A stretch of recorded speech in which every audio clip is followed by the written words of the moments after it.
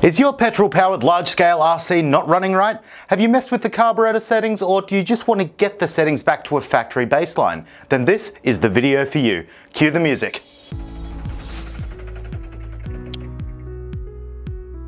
The air-fuel mixture that makes your car go ring is controlled by the carburetor and is just adjusted with these two needles. They are labelled with a little L and H for low speed and high speed. Winding these in and out changes the air-fuel ratio, and if they are set wrong, the engine won't run right and likely won't even start. If the needles are wound in, the mix will be leaner, meaning more air and less fuel.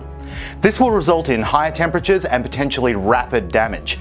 Winding the needles out will result in a richer mix, and too much fuel will just make the engine sluggish, easily flooded, and foul its spark plugs.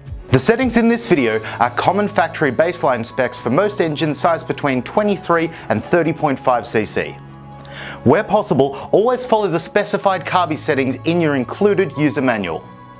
These settings might not be an absolute perfect tune for every carby and engine out there. For that, you'd have to consult your engine's user manual further and do a bit of trial and error. This is a common safe starting point for most engines to get your car up and running, and one of the first steps in diagnosing an engine that won't start. To reset their positions, you'll just need a smallish flathead screwdriver. This is one of very few occasions where I'm not going to use an electric screwdriver, so sorry buddy, next time. To get your carby back to a factory baseline tune, follow these steps. Firstly, we want to firmly wind the needles in. Be careful not to over tighten them, as this can damage the needles. You aren't tightening a screw here, so go gently. You'll be able to feel when the needle is all the way in.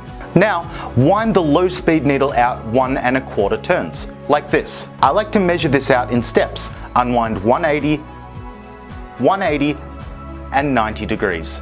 Next, wind the high-speed needle out 1 1/2 turns. Unwind 180, 180, and 180 degrees.